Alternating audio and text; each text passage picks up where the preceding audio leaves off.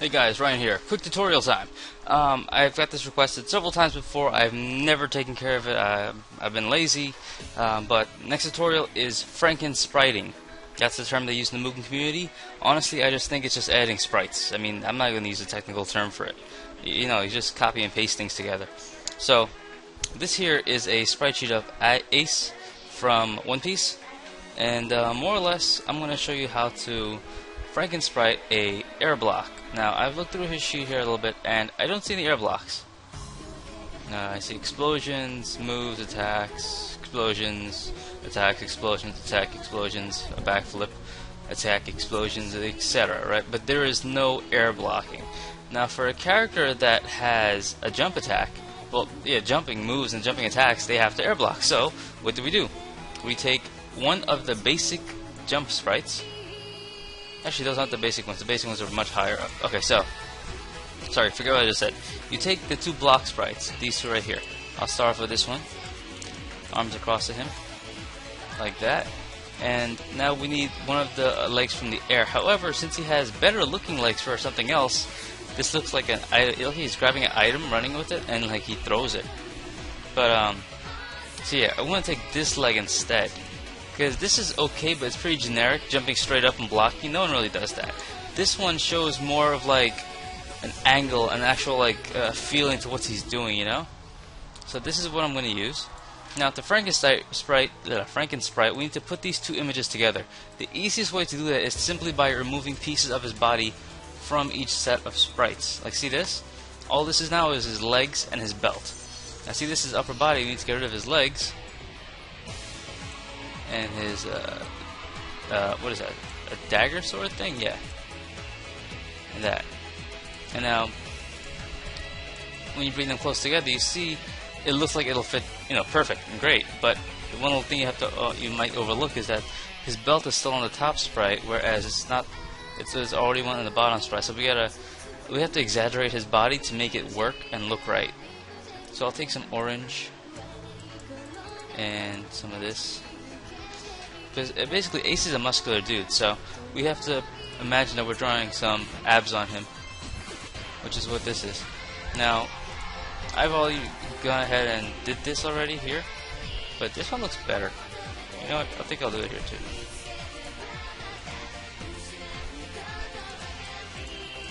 There, and it looks like, whatever. I won't do that. Anyways, yeah. So, basically, you take the two sprites that you've Franken Sprited, you know, you clear out the upper body, clear out the waist. To me, this works best in Paint because Paint has a fancy little transparency feature. So you paste the image in Paint, you use the ink dropper tool to get the first and second color, make the whole thing one color so it's easy to work with. Go to Select, go to Transparent Selection. In the older version of Windows, I don't know what it's called, but there's two options when you pick Select. There's two options that appear here on the side. Let me see if I can get that for you, actually. Yeah, using the convenience of the internet. Older version of Paint. Perfect image right here. See this image? This is the transparency selection tool in the old Microsoft Paint. So first you select the selection tool, then you hit this option.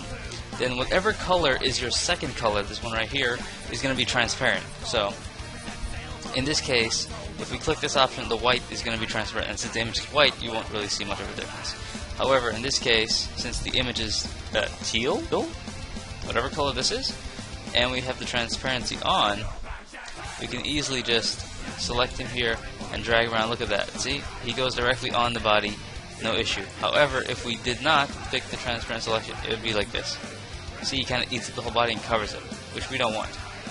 Now, to make this look right, we need to move the legs, actually, because the legs are what's in front. And see how that looks? That's kind of a hard choice between this one and this one. But I'll go with this one, looks better. So I'll copy this, paste it back in iDraw. That's the program I like to use, and bada bing bada boom, you've got yourself a Franken Spriting air block. Not bad, huh? Let me just alter some of the details here. I guess I will do it like that. Yeah. Alright, so that's air block. Now, he has 2 frames for blocking technically, so we're gonna do that. This is the other frame for blocking. Cut. Pasta. Okay. Next we need other legs.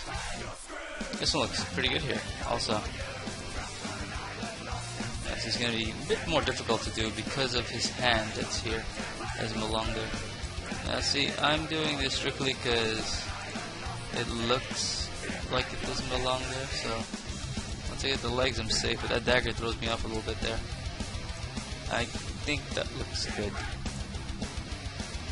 Okay, so that's that. Next we remove his belt, leave his hand intact, the outline around his hand, leave that intact as well. Okay, so now copy, paste it in paint, move this over. Now let's see, how can I do this? Transparent is on, let's see this.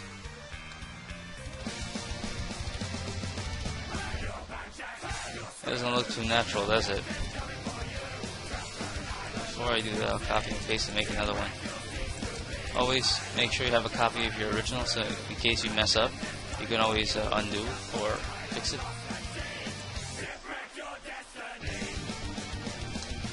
I guess that does look kind of okay, right? Yeah, it'll work for air block, I guess. Okay, there, all together. So air block. Now that's more or less how you Franken Sprite. It's pretty straightforward. It's pretty simple. You just take 2 images, clean out the top, clean out the bottom, combine them, and that's it. I don't think I'll be needing to add anything else on his sprite sheet. But I guess for someone who, like, someone asked me this a while ago, they wanted to take the arm of Ryu and put it on another part of Ryu to make a new stance. So I'll do something similar. Okay, I'll take this and this, and I'll combine them so it'll look like he's doing some crazy attack I can't even think of. Anyway, so we get rid of his head. We get rid of the necklace, we have this arm alone. We take this and we remove his arm, leave his head intact. Now, it's gonna look stupid, by the way. On iDraw you can't do the whole thing because it eats up like that, so we gotta copy it, paste it back in paint. I don't know what I'm thinking when I'm doing this, honestly, but let's hope it looks okay-ish. We need the whole arm, take it. Wow, actually looks like it fits there. And there you go, Frankenspriting. I'm not sure what he's doing, but he's doing something, right? And that's the point. He's doing something. Yeah! So, thanks for watching. I've been busy doing this and that elsewhere. I will make other tutorials in the future. Stay tuned. Thanks to all my subscribers. I think it's amazing how I jumped from 42 subscribers to 80 in like 2 weeks. I thought that was pretty cool. So, thanks. Stay tuned for more, and good night.